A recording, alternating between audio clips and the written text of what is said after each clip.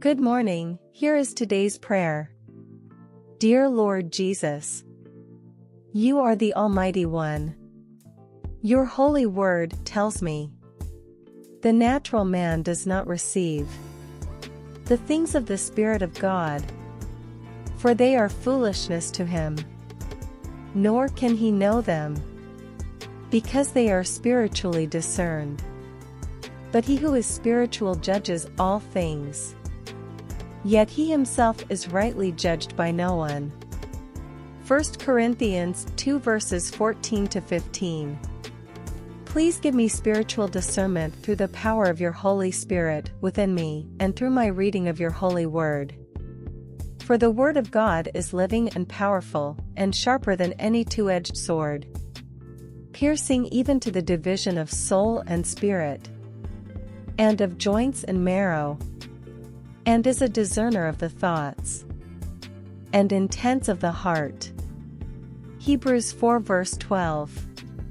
As I pray and read your word, and as I rely on your guidance each day, I pray that my eyes will see, that my heart will feel, that my ears will hear, and that my mind will comprehend what you are teaching me.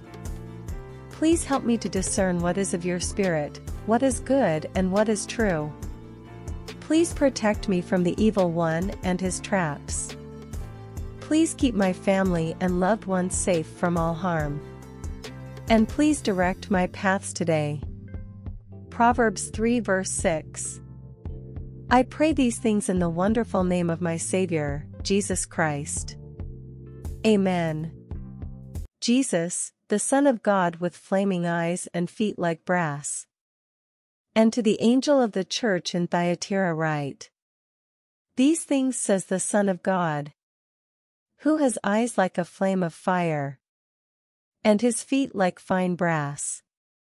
Revelation 2 verse 18. Jesus is the Son of God, who is the judge of all humanity, of both believers and unbelievers. He judges all sin the same. Your sin was judged in the past at Calvary, the unsaved will be judged in the future. No one can hide from his flaming eyes of judgment, no one can run from his brass feet of judgment. The Son of God gave himself for sin, but the unsaved won't come to him for forgiveness, so they will meet him in judgment. Also, the saved that keep on sinning will be judged by the one with flaming eyes.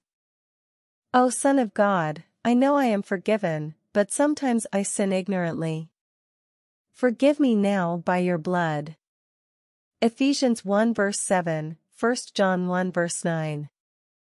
The Son of God with flaming eyes and feet like brass will see and understand the motives of all believers. You cannot hide from him the fleshly sin of fornication or the doctrinal sin of heresy. He has all-seeing eyes, so he knows all about the iniquity in your life. Jesus has feet that run quickly to judge sin. You cannot get away with anything. You must deal with your sin before Jesus judges it. Lord, daily I come to you, searching my heart for hidden sin. I confess my sin, forgive me. I repent and commit myself to live a godly life, cleanse me. I want to live a blameless life, help me.